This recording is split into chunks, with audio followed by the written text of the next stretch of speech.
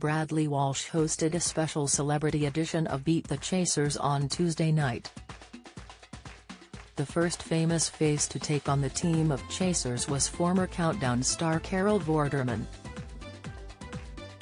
She battled it out on the ITV quiz show in a bid to win a cash prize for charity.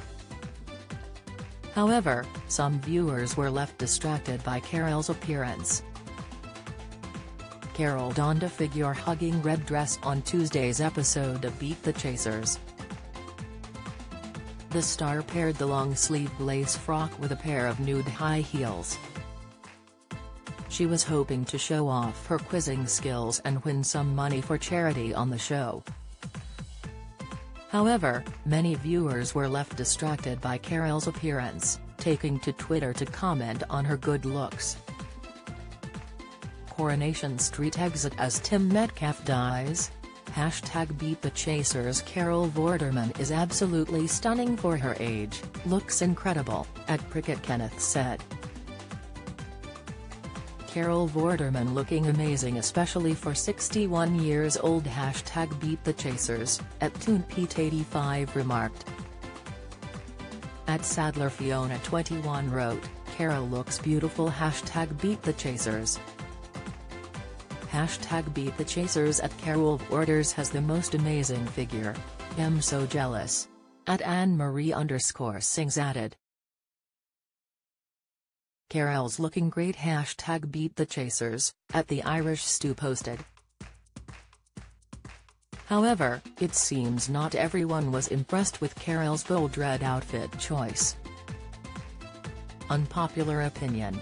Carol Vorderman looks ridiculous. #BeatTheChasers, @Mr_MC_73 said. Unfortunately, Carol struggled when she went head-to-head with the Chasers.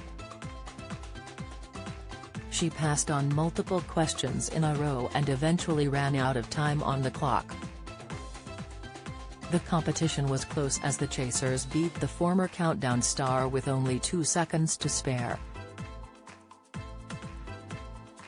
The Repair Shop's Steve Fletcher details emotional moment on set. Must see the Chase's Sean Wallace snaps at Bradley Walsh after failed joke. Watch EastEnders horror as Aaron attack leaves Bobby hospitalized.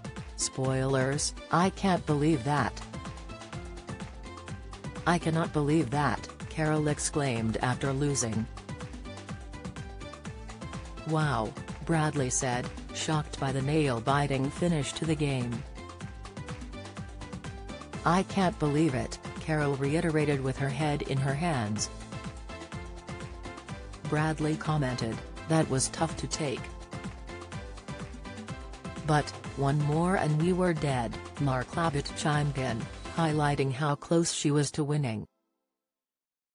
One more. Yeah, one more and they were finished, Bradley agreed. Oh man, Carol exclaimed, making it clear she was gutted by the result.